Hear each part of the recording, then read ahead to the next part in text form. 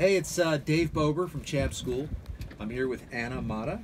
Just finished her first 2-day Champschool here at Streets of Willow. Yeah.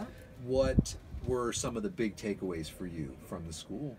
Well, I've been struggling a lot, I think, with just having the confidence of doing certain things with the motorcycle that I was always told wasn't safe, particularly like using the front brake.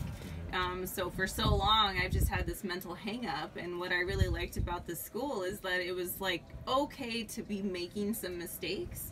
And then with the drills you guys have, I was learning without realizing that I was learning it. Okay. So by being forced to get outside of my comfort zone, I was doing that in a safe way. And eventually it was just more and more and more to the point that I was just so comfortable doing it. It really reflected in just my level of fun, too. I wasn't stressed anymore. I was having fun. Right. So now you've come to the school.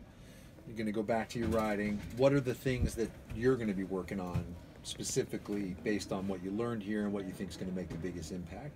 Definitely trail braking. I definitely think, especially on a little bike, because I am on an R3, and I hear so many people say all the time, oh, you don't need your brakes on an R3, you don't need your brakes on an R3. And yeah, I beg to differ now, because just getting a little bit more of a feel for it, I can get so much more drive with the intent of braking and not thinking that, no, I don't have my brakes, I'm on a little bike.